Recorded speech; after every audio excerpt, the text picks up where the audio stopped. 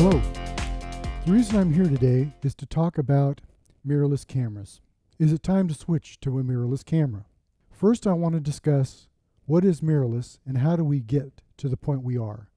Number two, the important parts of the camera. And finally, what camera companies should I consider? What cameras should I consider and why? Let me give you first a little bit of history about cameras. Originally, we had very simple cameras with no viewfinder at all. Impossible to focus. Then we went to the very simple rangefinder cameras. The viewfinder is actually here, and you look through and you are not looking through the taking lens. And that's the important part, the taking lens. You're looking through another viewfinder. The next derivative came up in twin lens reflex. And what this did is this went from a viewfinder that was not very similar to the actual taking lens to a taking lens and a viewing lens. They were stacked so that the perspective would be very similar, and this worked for a long time until they came up with the current version, which is the single lens reflex. You are actually looking through the taking lens through a mirror. The mirror is placed there so you can look. It's corrected, it's inverted, and so it's correct when you look through and see it. But the problem with this is, number one, you have a mirror that takes up space and that has to be physically moved out of the way and then placed back to be able to see again. This was a very good solution for a very long time. This was advanced by both Nikon and Canon in the early mid-50s and then the 60s. Then we had the introduction of the mirrorless cameras, which actually started out in the compact camera industry. But the technology grew so quickly and advanced so quickly that it became practical in much larger cameras. And the advantage to the mirrorless camera is multiple. Number one, it's smaller.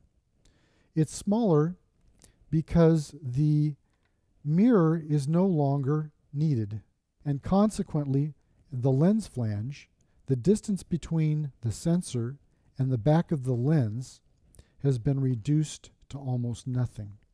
So you can get the lens very close to the sensor. Now this helps in making the camera smaller. The other thing is, because there is no mirror to move up and down, mirrorless lenses are quieter. Many of them have an absolutely silent mode, so you can actually turn all of the noise off. You can work in dead silence. This is handy in an environment where you would like to be quiet. A church, a wedding, something where you need to keep quiet. And finally, technology is moving ahead and making mirrorless a less expensive way to build a camera. The mechanical aspect of the single lens reflex is pretty much been pared down to as cheap as it can get. But as the technology grows, the mirrorless camera is a technology-driven, cost-cutting advantage. Eventually, it may be cheaper. Probably will be cheaper, as a matter of fact. The important parts of the camera are the sensor, the processor, and obviously the lens. Now, in the old days, we used to say you could put the lens on a box. The camera didn't make any difference. And that was pretty much true. You could put a Leica lens on a very cheap camera, and as long as it functioned, it would actually give you a very good result. That's not true anymore. The thing that you hear the most about is, of course, the sensor. And the sensor is very important. The size of it, the quality of it, the size of the megapixels, the amount of megapixels. But another thing that doesn't get mentioned nearly as often is also pretty important, is the processor. An example of the processor is there have been times when, although Nikon is very reluctant to admit this, they use the same sensor as Sony.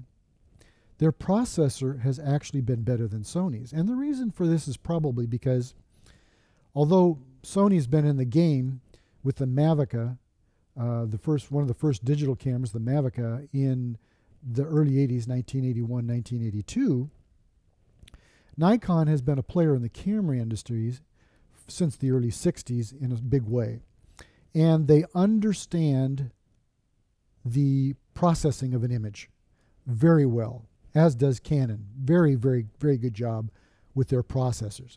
Sony's catching up. I think they're still just a tad behind, but they're catching up very quickly.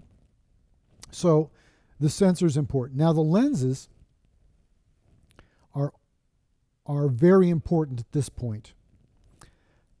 It is my opinion that they're going to become less important as we get into software correction.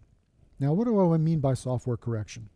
When I bought this camera, brand new 2012, there was no converter for it in Adobe Lightroom. And I took some pictures with this camera, with this lens, the 16-50. And I processed them through Lightroom, and they were horrible. They were very badly distorted. But strangely enough, when the plugin came to Lightroom for the Sony cameras, all of a sudden, all of those defects went away. And the image was actually not bad at all. Pretty good. That said, on this camera, that kit lens, that very inexpensive kit lens, versus this Zeiss lens, which is much larger, much heavier, this is an astounding image compared to that one. So the lens does make a difference, but the importance of the lens, I think, is diminishing as they develop software to correct. As long as the aberrations are predictable, software can remove the majority of the imperfections. So I guess what I'm getting at is the sensor and the processor are becoming more important and the lens less important. Why am I talking about that? What difference does it make? What cameras should you consider is based on a large part about the sensor and the processor. So what can I tell you about the sensor and the processor? There are three big players in the professional industry at this point in time. There's Canon with a large market share of 43% or so. That's in 2014. Nikon, 32%. And Sony with a quickly rising 13% in the professional market or quasi-professional market. The A7 is really bringing up Sony's market share. The A6000 is also helping. As you may or may not be aware, Sony produces sensors for a lot of folks. Sony has well over 40% of the sensor market. And since the sensor market is not defined by what size of sensor they're developing, what it doesn't say is for the professional camera industry that Sony has a very large stake. They are putting 100 megapixel sensors in medium format cameras. They're providing full frame sensors to numerous makers, including Nikon. And they are developing camera sensors for telephones, for Apple, and probably a lot of other manufacturers. So Sony is a big stakeholder in the sensor market. They recently bought Toshiba, which is one of the big players up to that point. So who else are the big players in the sensor market? Well, Samsung is a big player.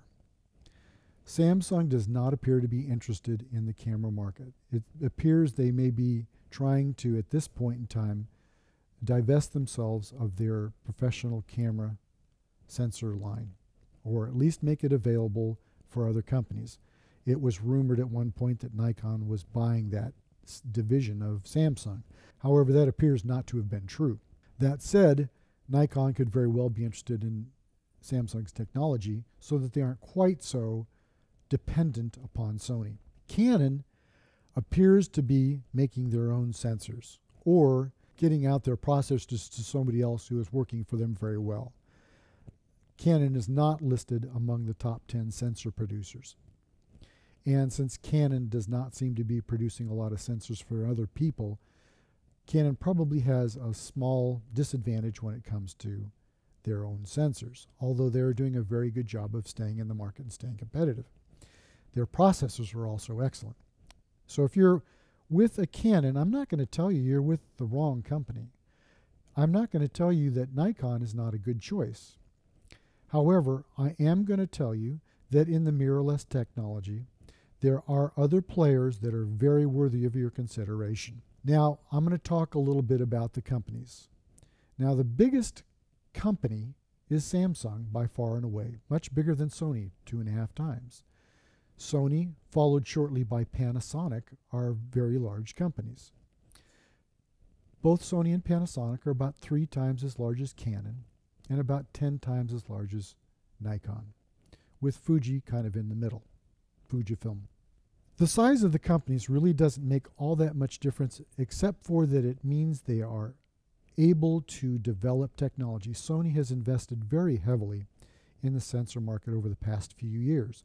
They have seen this as an opportunity to expand their business after some years of contraction, and they have lost a lot of market share. They're trying to regrow, and they're trying to regrow it in this industry. Now, Sony does seem to be very interested in the pro market because the pro market seems to be remaining stable while the compact camera market seems to be shrinking at a very quick rate. It seems to be being replaced by camera phones. Panasonic is a big player in the movie market, in the video market.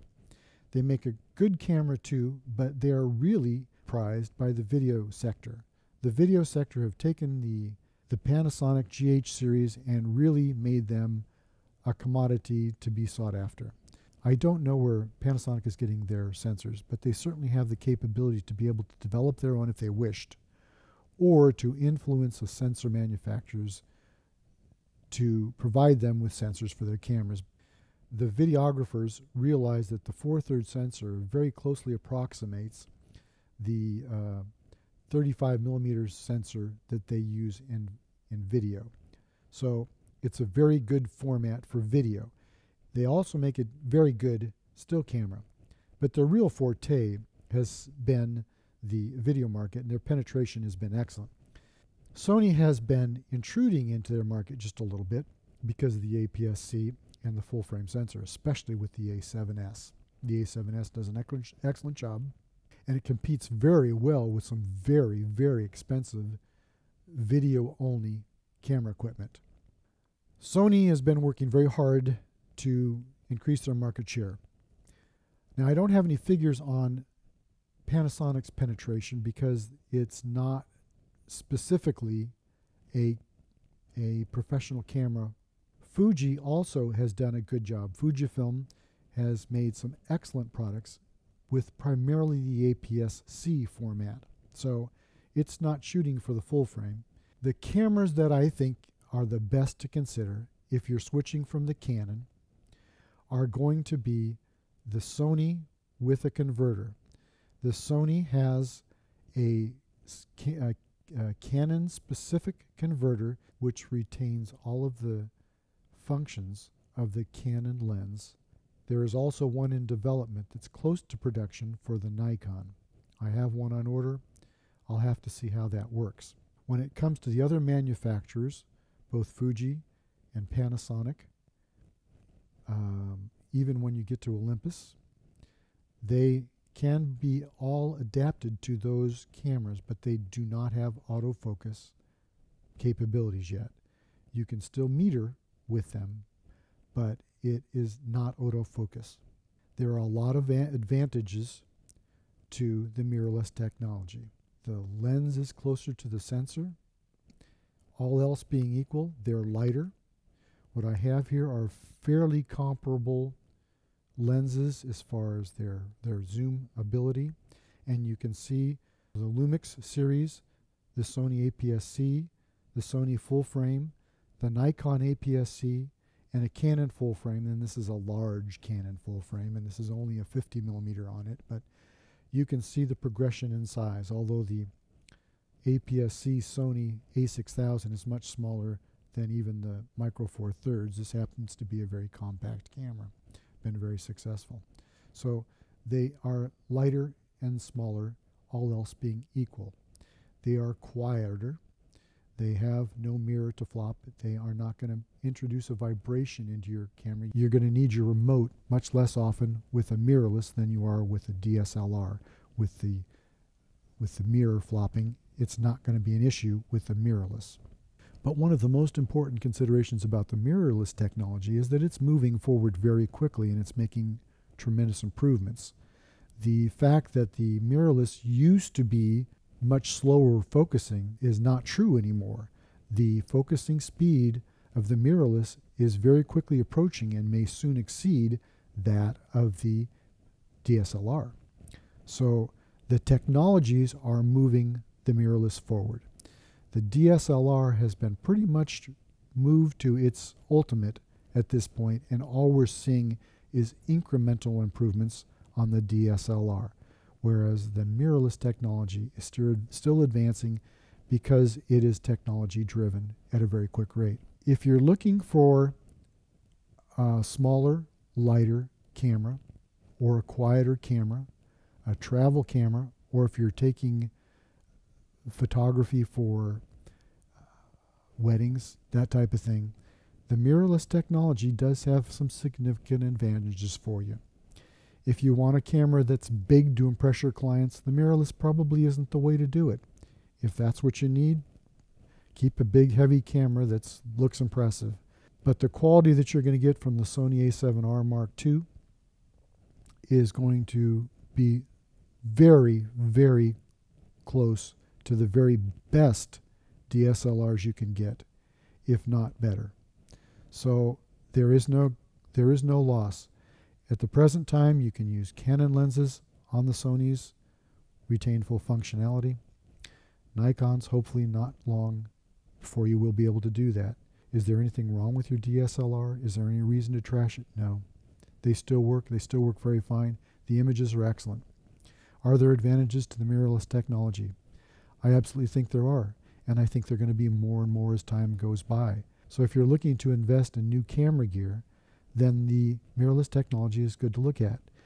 If all you need to do is continue doing what you're doing and you're happy with the DSLRs, stay with the DSLRs. I think there's going to be more and more advantages to the mirrorless technology as time progresses. But for the time being, there's no need to switch.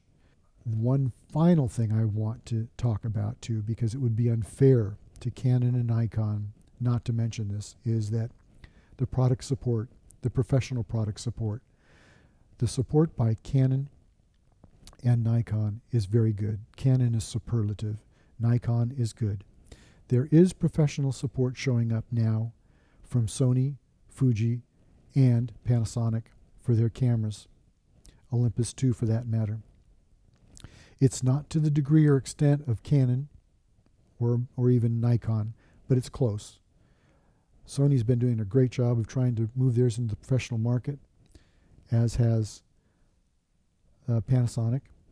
Fuji has always been a pretty good supporter of their professional line, and they're moving stronger and stronger into that. But it would be remiss of me not to say that Canon really does support the professional in a very great way. So Sony still has a little bit of way to go to support your products quite as well as Canon. Now that could change in a heartbeat, because at the product announcements at CES, Sony made a big deal about the A7 and their commitment to the A7 series. But I did want to bring a balanced perspective to the factors you should consider when making a switch. If you're happy with the DSLRs and you don't need a camera, there is no reason to change that's compelling. And there are some reasons to stay with your Nikon or Canon systems. If you're looking to make a change anyway, the mirrorless cameras are making huge advances and may soon have an advantage over all the DSLRs. So I would feel comfortable going to the Sony, the Fujifilm, the Panasonic Lumix, or the Olympus models. They're all very good. So depending upon what you need, if you're replacing your cameras, take a look. I think you'll be happy.